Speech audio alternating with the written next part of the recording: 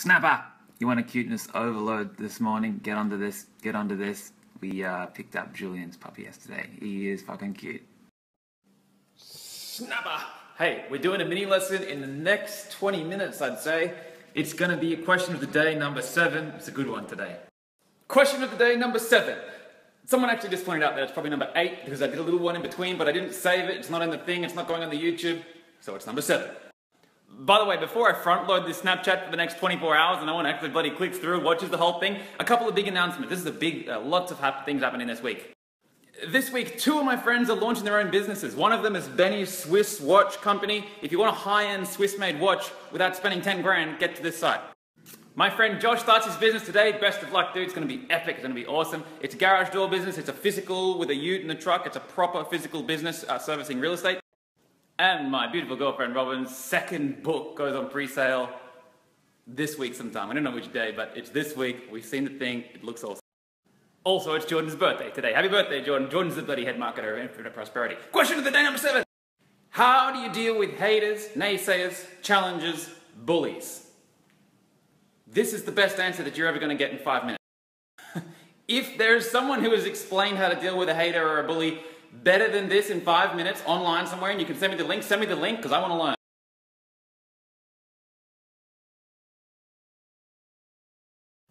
Step 1, self-reflection. Self-reflect. When you get a bully, when you get a naysayer, when you get a hater, when you get someone who's challenging you, self-reflect. Ask yourself this question. Why do I care what some other person says about me, thinks about me, believes about me? It's a trick question. I tell you why you care. You care what people think because a part of you subordinates to a part of them, or all of you subordinates to all of them. You only care about the opinions of the people that you look up to and you self-minimize in comparison to. You don't care about the people really below you. You don't care what they say. Let me prove it. Let me give you an example. I'm going to explain a person that I'm using social idealisms of what the majority of human beings don't aspire to be like. And through creating this made-up person, it will show you that you really wouldn't care what this kind of person would think. Here we go. Picture this person in your mind. Here's the guy. Here's a guy. He's short. He's a rapist. He's in jail. He's all fucked up. He's poor. He's sickly. He's depressed. He's got nothing going for him. He's on welfare. Always has been, always will be. When he gets out of the jail for raping the little girl that he raped, he'll be on welfare, he'll be sniffing paint and taking drugs. He stinks, he's got no teeth, he's a mess. He comes up to you and he says, this shit you're doing, this business, it's bullshit. He gets up in your face and you can smell him and you feel distaste for him. And he says, you're gonna lose, you don't have what it takes, you're a loser.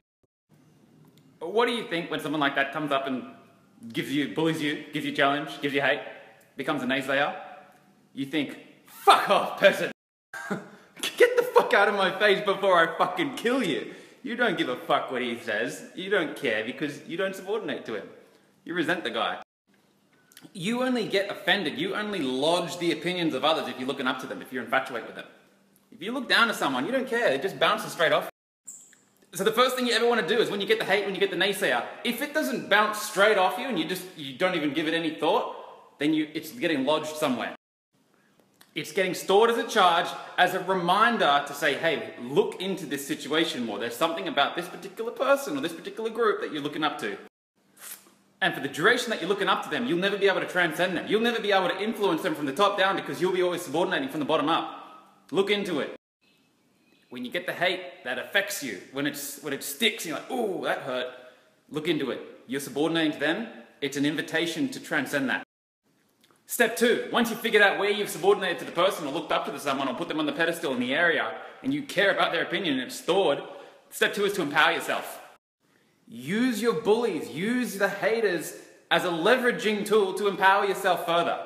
When the kid in school, the fat kid who gets bullied, he will go to his mum, he'll go to the teachers and he'll go to the bloody people in the charge and they'll victimize the bully and they'll put him in trouble and they'll praise the fat kid.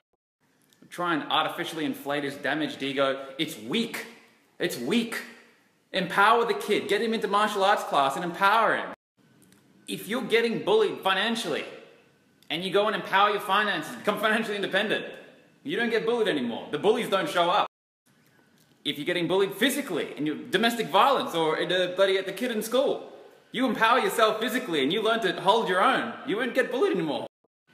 If you're getting bullied emotionally, and you go and empower your mindset and your wisdom and you understand the balance of the universe and you break your fantasies, you won't get bullied. Every single case that I've ever worked with, 100% of the time, you empower the area that you're being bullied in, the bully just disappears. They don't show up. And for the people who were empowered the whole time, the bullies never showed up. And so that brings me to this conclusion. You are not the victim of your bully, of your hater, of your naysayer. They are blessings for you. They are blessings being given to you to wake you up to where you're weak. When you use them and you say, oh, I've been weak in this area, I've subordinated to this person, you go and empower that area and transcend it, you can only be grateful for your bully.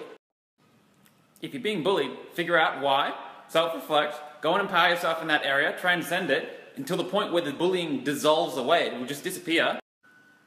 And then when you're empowered to the degree that the bully is empowered, or beyond, go to them and say, thank you. Thank you for waking me up to where I was falling short. You were the one person, or one of the two people, or one of the few people who actually believed that I had the strength and courage enough to be challenged in that area so that I could grow.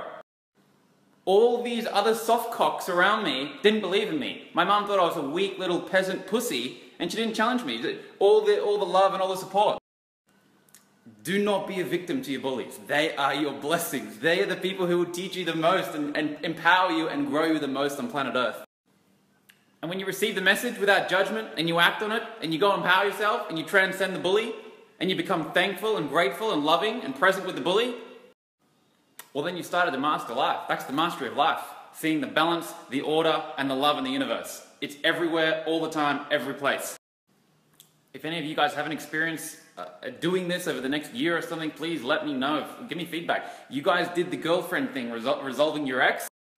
And I've already had 20, 30 people who went and after that lesson went and resolved their shit with their ex. And seeing that come through, that was really meaningful to me. I was really moving. You big bullies are your big teachers. Now, before I finish this lesson, I want to talk about not the big bullies, not the ones that are really affecting your life, but just the little niggly ones.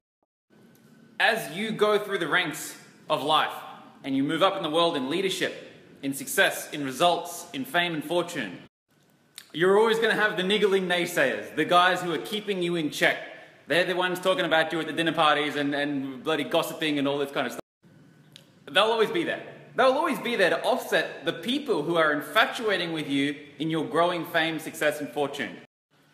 Always watch for the pride before the fall. When you get too elated with yourself, when you get too up in your head and too cocky and too proud, you will attract into your life a humbling circumstance to bring you back to balance. We're not here to be elated and proud and self-righteous. We're not here to be self-minimizing and self-deprecating. We're here to be balanced and present with love. That's it. That's the order of the universe. So niggling naysayers are beautiful tools for that. Sometimes I have a week where I make a lot of money, and then I got the car, I got the house, I got my dream girl, I got people infatuated with me. It's wise, and Rob and I have this chat at breakfast and at dinner, it's wise not to get out of control with pride. We always look for the balance.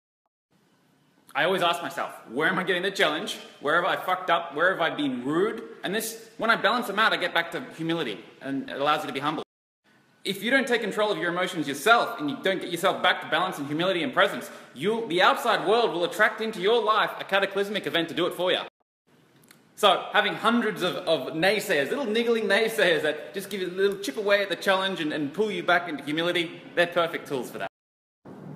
And when you know the order of the universe, you can't judge that, can you? All you can say is, thank you, I love you. Thank you for talking about me at your dinner table. It is funny though, when one of my friends go to sort of a more distant friends and they go out to dinner and they're talking about me at their dinner table, about all the things I'm doing and not doing. I wish I could say the same that I talk about them, but I'm busy, I'm doing shit. I'm focusing on what I want for my life. But I always thank the nigglies. You got to thank the niggly haters because they're the ones who are constantly keeping you in check, keeping you on balance so that you don't attract a cataclysmic event to balance you out. Okay, lesson's over. Thanks for watching, guys. Hope you enjoyed it. And this one it will be on the second YouTube channel. Here's the link. youtube.com/LewisMocker snaps.